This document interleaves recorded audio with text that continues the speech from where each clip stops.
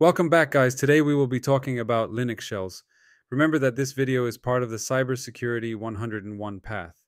Linux shells give you some great features for the commands you write in your CLI.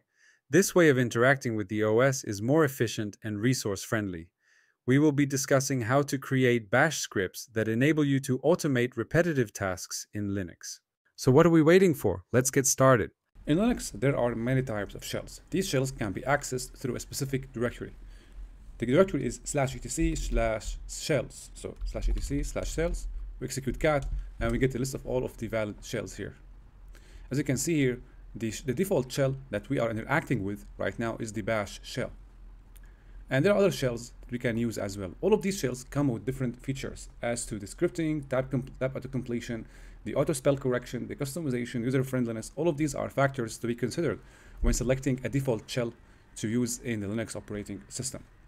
All right, so now you can see if we use echo, execute the command echo, followed by $, the word shell, this will give you the default shell you are interacting with. In our case, it is bin bash.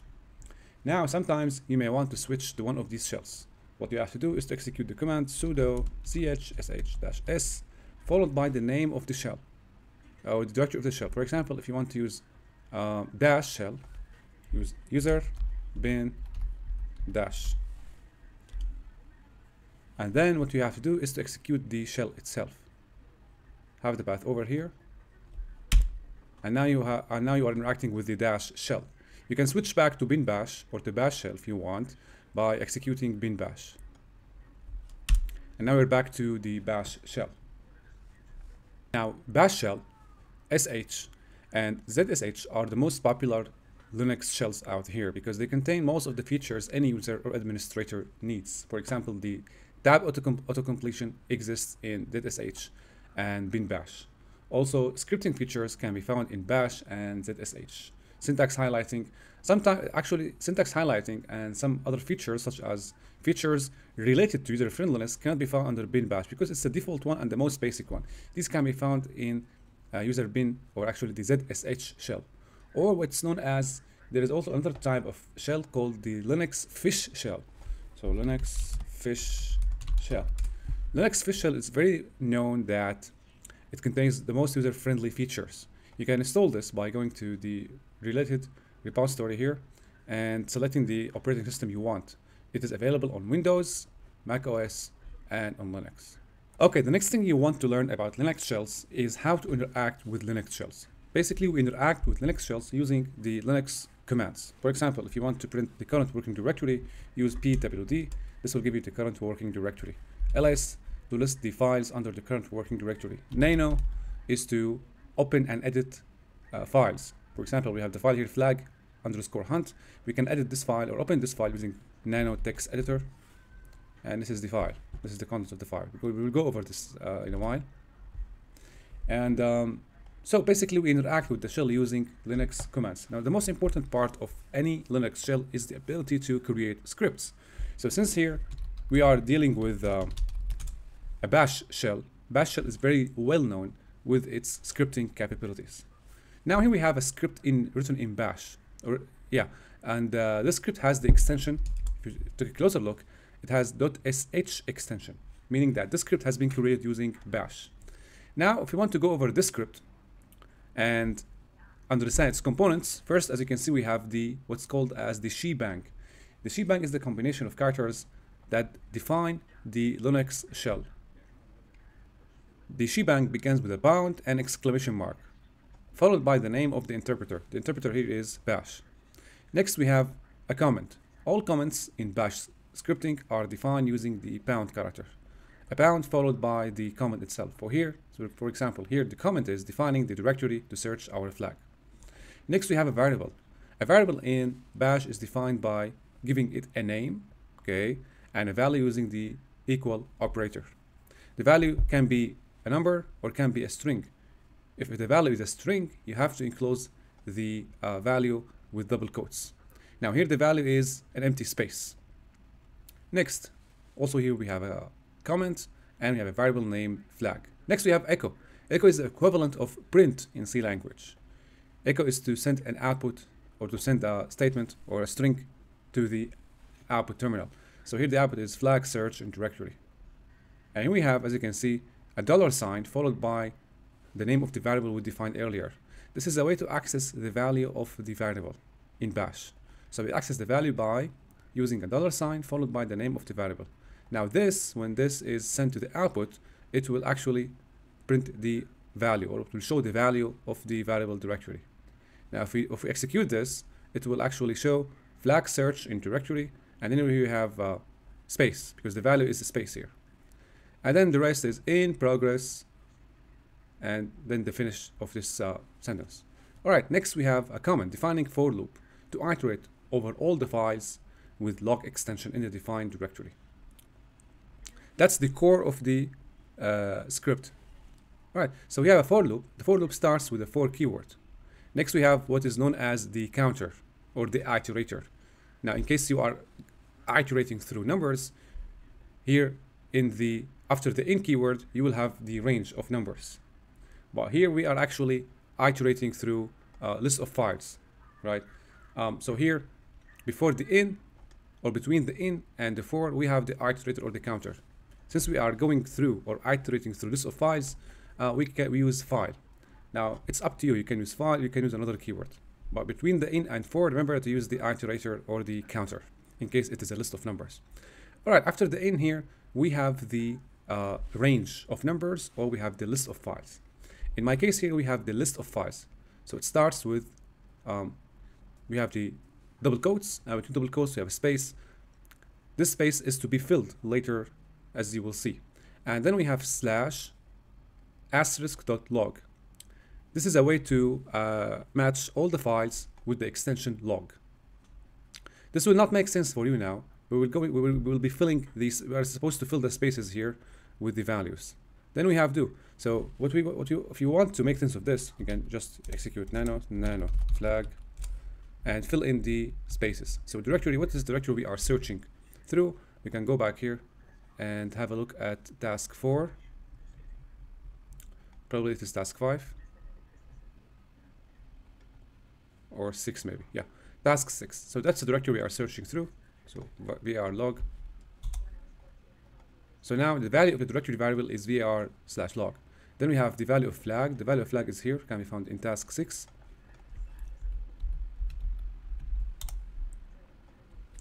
And then we have one empty space to fill, which is here.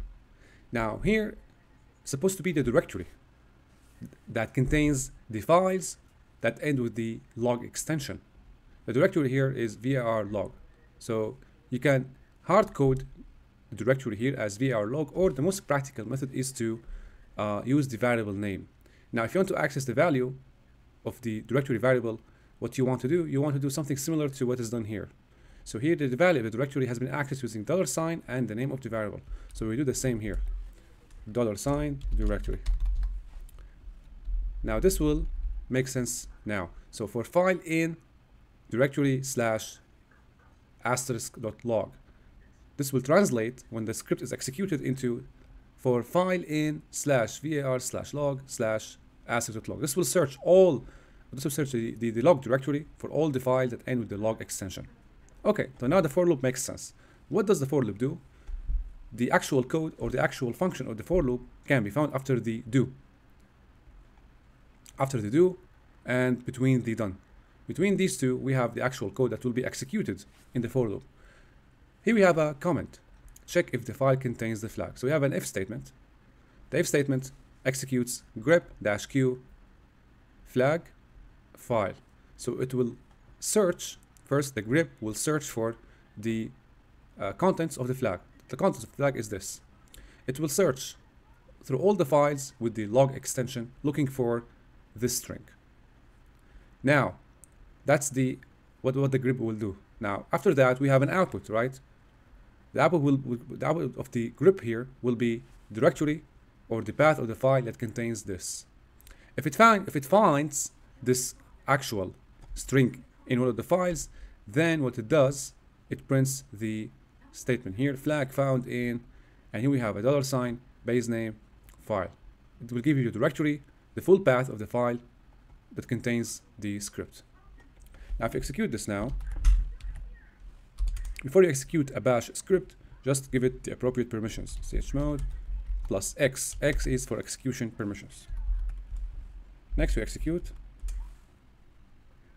So as you can see, we have a permission problem. If you want to find out why, you want to have a look at the permissions of the script. So flag hunt can be executed by the user, group, and can also be executed by the user. So if you want to eliminate the permission problem, you have to use sudo flag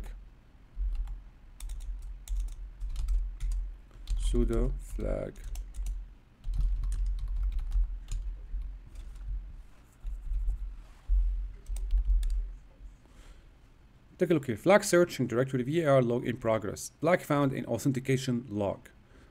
So the script, we're able to find the script here, or the string here, in the authentication log. Now, where does the authentication log exist, or where it is located? It's located under var log, because it is a directory that we defined earlier to be included in the search process. So that's the file authentication log. If you want to take a look at the contents, you use cat authentication log, or use var log authentication log, and the contents of the file are displayed. The cat is sleeping under the table, and as you can see here, this is the string that we used earlier in the search process. Now, if you have done this correctly, you'll be able to answer task 6 without any issues. Regarding the other tasks, let's go over task 3 here. Which shell comes with syntax highlighting as an out-of-the-box feature? It is fish. Which shell does not have auto-spell correction? It is the bash shell. Now, note that the bash shell is the most basic type of shells. The reason most administrators use bash shell is because it has rich scripting capabilities. Which command displays all the previous executed commands of the current session? It's history command. So here, if you clear the view and we type history, as you can see, we have a numbered list of all the commands that we have executed in the current session. Task 4.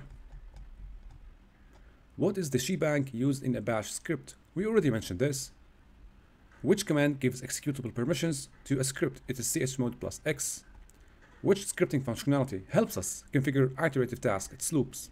Now, basically, in the previous example of the script here, we talked about a for loop in a bash script where the loop iterates through list of files in a given directory. Now, what about a for loop that iterates through a list of numbers or range of numbers? An example can be found in task 4. This is the example. Now, here, as you can see, the for loop iterates through a range of numbers from 1 to 10. You follow the syntax when you want to iterate through a list of numbers. So you see here, the I is an iterator or a counter that iterates through 1 to 10. You go back, this is another example here where the file iterator iterates through a list of files. Okay. Task 5, the locker script. All right, let's go over the locker script here. So the locker script is a script that verifies a user identity before opening the locker. The 3 factors that verify the user identity are the username, the company name, and the PIN. These 3 factors must have specific values. You see, the username should be John, the company name should be TryHackme, and the PIN should be 7385. You see here, the variables are defined without any values. Why? Because these variables are supposed to be read through the user input. So see, we have a for loop iterates through from 1 to 3. So in total, the for loop works 3 times. The first time it works, the I value is 1. We have an if statement. The if statement here compares or accesses the value of I and sees if it equals to 1. If it equals to 1, it executes enter username, and you see we have read username. Read is a command used to take the input from the user. So that's why, as you can see, the username value was left empty at the definition of the variable, because later down the road, the creator was planning to take the values of these variables from the user using the read. So you see here, the for loop is designed to works 3 times, and these 3 times, the for loop takes the input from the user to fill the values of these variables. The username, so the user will enter their username, their company name, and their PIN.